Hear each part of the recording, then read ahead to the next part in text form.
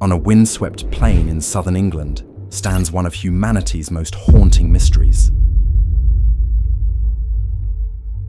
Massive stones tower against the sky, arranged with impossible precision by people who lived and died over 5,000 years ago.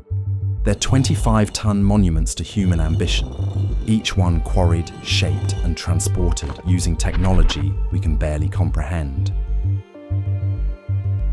For centuries, visitors have stood in the shadow of these ancient giants, wondering, how did our ancestors move stones that would challenge modern machinery?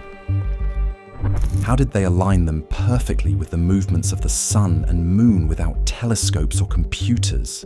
And perhaps, most mysteriously, why did they dedicate their lives to building something that wouldn't be completed for another 1,500 years?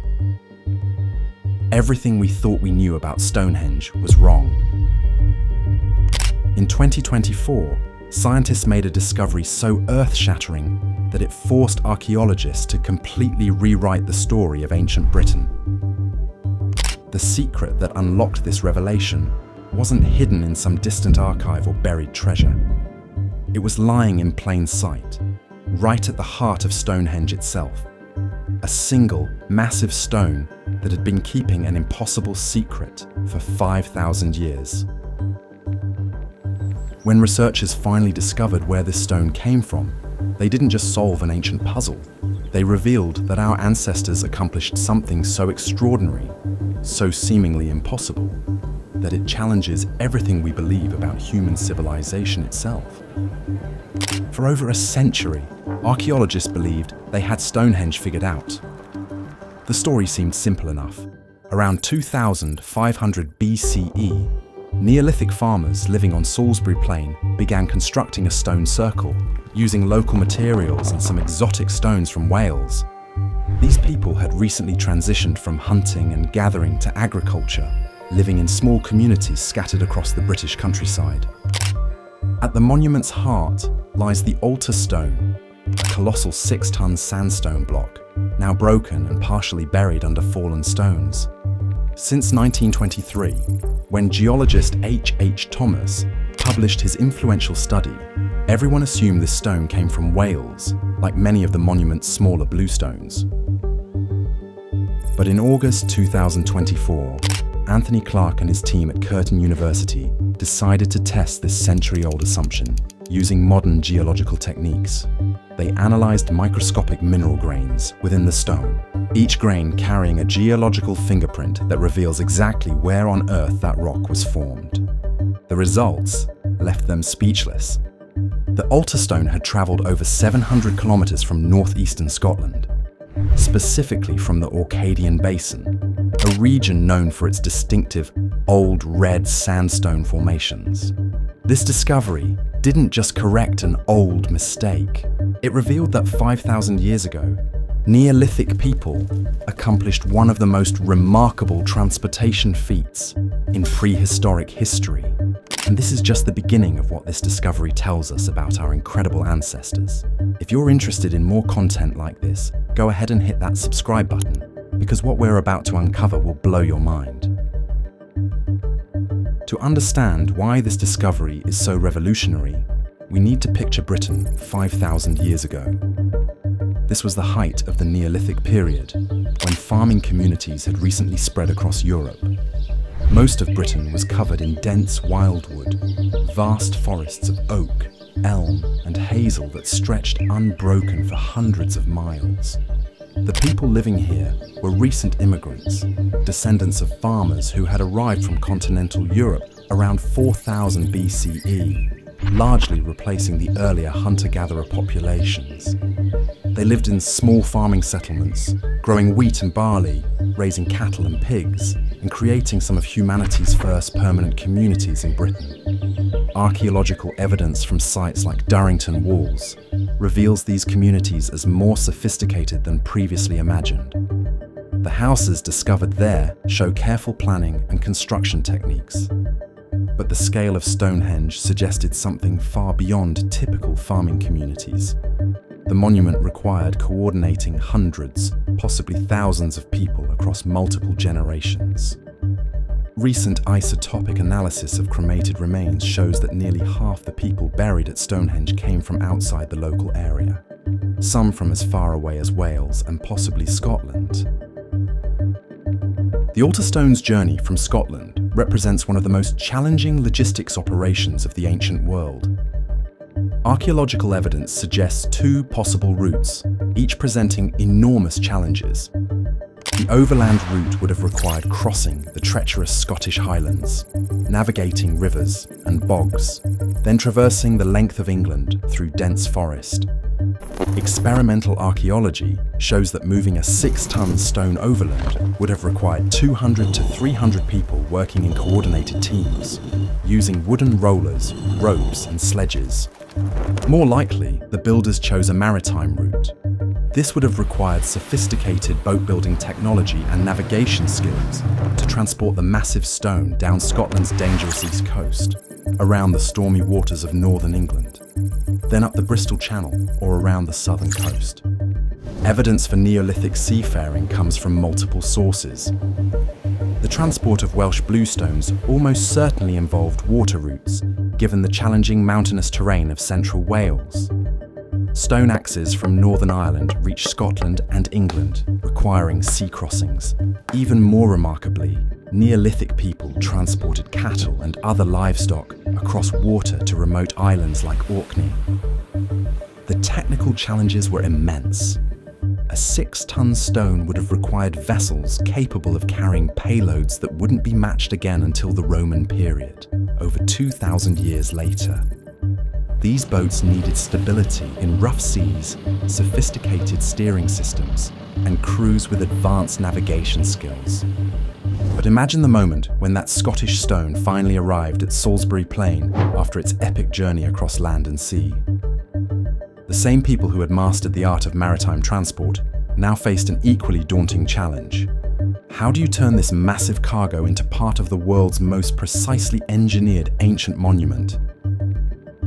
The Scottish altar stone was just one piece of a construction puzzle that reveals engineering sophistication far beyond what should have been possible for Stone Age people.